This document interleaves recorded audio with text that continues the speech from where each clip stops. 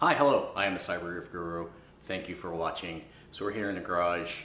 I ordered a jointer a few weeks or so ago, actually about a week and a half ago. Ordered it, it showed up within about 3 days, which I think is amazing. Got a pretty good deal on it. It's currently on sale from the manufacturer's website. It was the cheapest place I could find it. So I ended up ordering an 8-inch Cutech or Cutech or something like this. Jointer that has it's not a helical, it is a spiral head, which is very similar to helical, but it doesn't have one long string knife.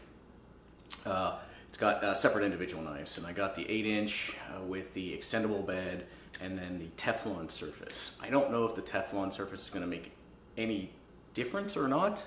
I could not find any reviews online anywhere that I looked specifically about the bed in comparison to the aluminum or a cast iron bed. So it's behind me. We're going to unbox it and we'll get on with the video.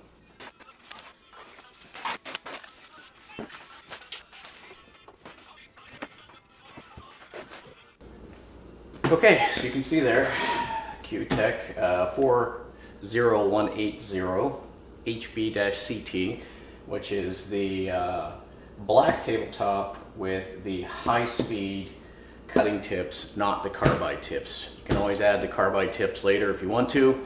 They're not necessary, really, unless you use it a lot, from what I've done research online. Speaking like an authoritative source, never used it, so who knows? We'll find out though. Okay, so hopefully you can see it's packed very well here. Manual. I'm guessing these are probably the cutting blades would be my guess. So.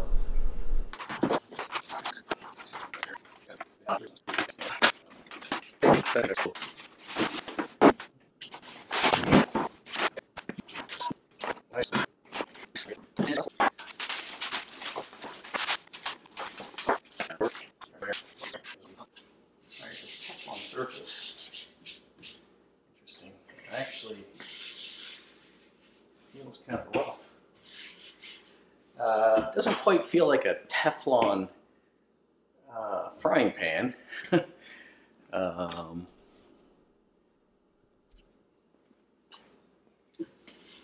it's nice and smooth. It's a little rough. All right, so it looks pretty straightforward. Only a handful of parts here. The manual says to wipe everything down with WD-40 to get the shipping schmutz off of it. With this Teflon bed, it doesn't appear that there's any schmutz on it. There's a little bit of grease right here. So I'm going to go ahead and use a little WD-40 and a paper towel here. Not sure the paper towel is going to be the best choice. Might need a microfiber cloth, which I have some.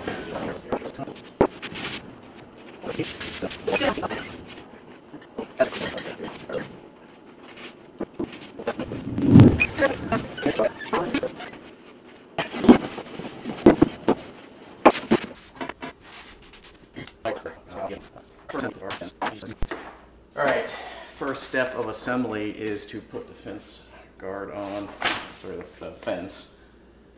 So that's on the back of the machine, so let's move around.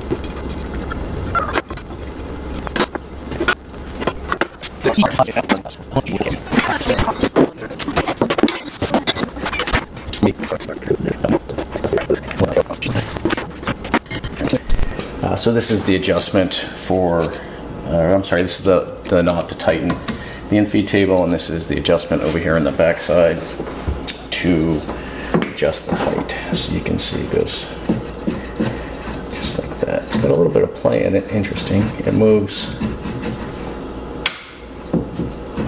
Did you see that? I can move the table without moving the this guy. That's very interesting, but that's okay. I'll likely always be tightening it if I'm going to do that. That's very interesting. That's surprising. So I'm going to set it at 30-second, tighten it down. I'm going to fire it up. Fire it up. See if I can get a nice straight edge. All right, friends, here we are. This is the cutter head on the 8-inch Cutech. So you can see here, this has the 3 cutter heads on each side, and if I rotate this a little bit here, you see how they're offset a little bit, right? So this creates this offset cutting mechanism. It's not a helical blade, which means it would be at an angle, right? But it is a spiral cut bit, so it only cuts on these edges, which creates a much finer cut. And let me see if I can rotate it some more so I can show you to the end. All right, and so there's the last bit there. So 3 per side if you want to look at it that way. Got some schmutz on there. I don't know how many, it says that there's 15 on the 8-inch here. So we're gonna throw some boards on it and see what happens. Now the boards I have, I want to show you. I'm gonna rearrange the camera here. The board here is not, it's got a, I guess a cup this way or a cup that way, whichever way it goes. And then the bottom side, the other side is mostly flat but not perfectly flat. So we'll show that to you in just a minute. So I've placed my T-square on my workbench here. You can see the workbench is mostly flat, not completely flat. It's got a little bit of play, and I don't know if you can see the gap. A little bit of light in the middle here, but it's touching on the ends. So got my, here's the board. If I lay this down, you can see that that side is mostly flat. Not a lot of light coming through. This side, however, you can see, hopefully you can see the light shining through. In the middle, it's super high in the middle. If I rotate this one more time, you can see mostly flat. And then here, essentially end up with the opposite, where it's super high in the middle. So this board is cupped. Well, in this case, it's cupped since I cut it. And this actually happened shortly after I cut it. This Purple Heart was kiln drying and it had a lot of stress in it. And so we're going to try to flatten it with the jointer here. That's the whole point.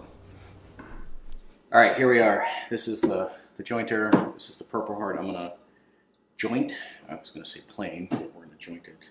Try to get it nice and flat. It's going to be super loud, so got some ear protection. Always use your ear protection.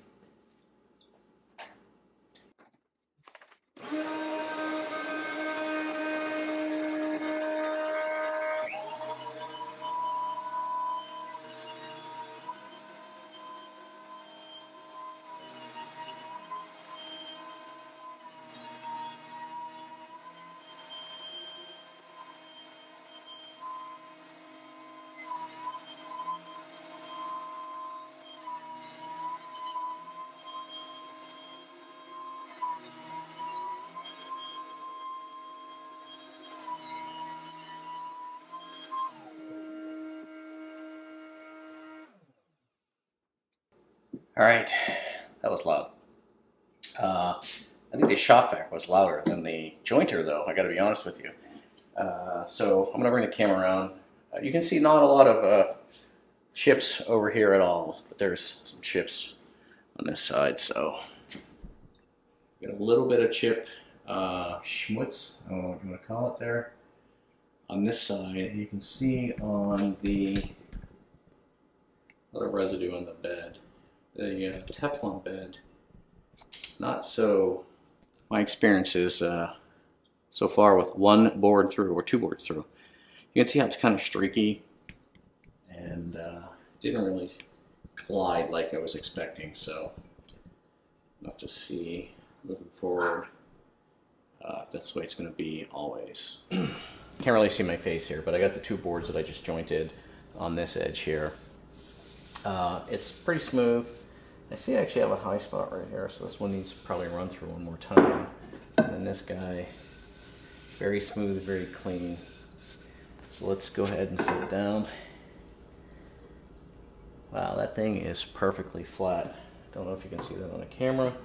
This is the one that had a huge cup in it.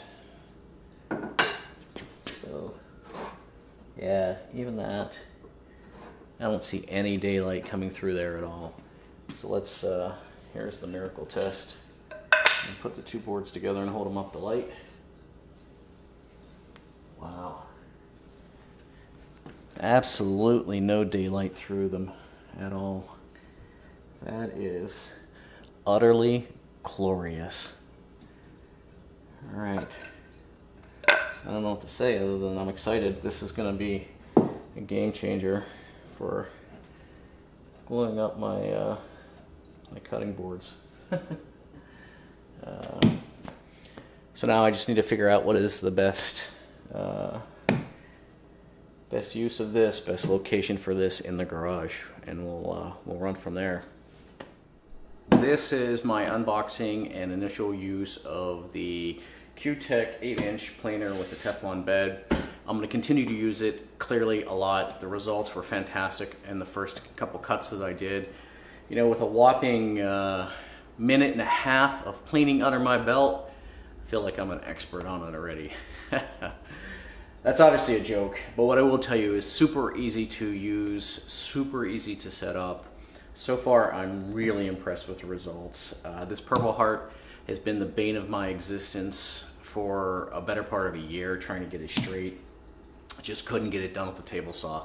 And now I have something that has 2 perfectly flat sides that could easily be glued together. Still need to work on the other edge with the table saw. We'll figure that out. Having some issues there. I'll likely post a video about that soon. So far, really good. I'll do maybe a 6-month, 12-month, who knows, follow-up on this jointer. I'm also going to do a little bit more research on this Teflon bed. Like I said, you think you can hear that there? It's not as smooth as one would expect, or at least the one being me. But anyway, I'm going to clean up out here and call it a day. Really appreciate everyone getting this far. If you've made it this far, thank you for watching. Any questions or comments, as always, leave them down below.